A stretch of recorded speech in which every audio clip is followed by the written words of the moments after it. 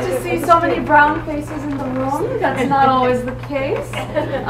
Welcome to the One Campaign office. Today we are going to be knocking mostly brown doors. How many of you have knocked doors before? Okay, that's great. The goal is to first identify what issues matter to them most, to figure out whether or not they're going to be voting and whether or not they're a Democrat or Republican. This district that we've all been door knocking in, a lot of us have been door knocking in for almost 2 years now, and some of us years prior in other races.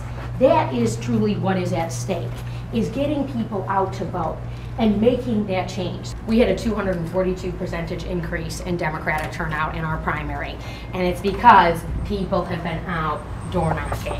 So this year, we're going to re-elect Debbie Stabenow. We're going to elect Gretchen Whitmer to our governorship. We are going to elect Dana Nessel and Jocelyn Benson, and you better believe we are going to elect Haley Stevens to represent you in the nation's capital. We all know the stakes are really high. If we get a group picture. We're definitely doing a group picture. Are you kidding me?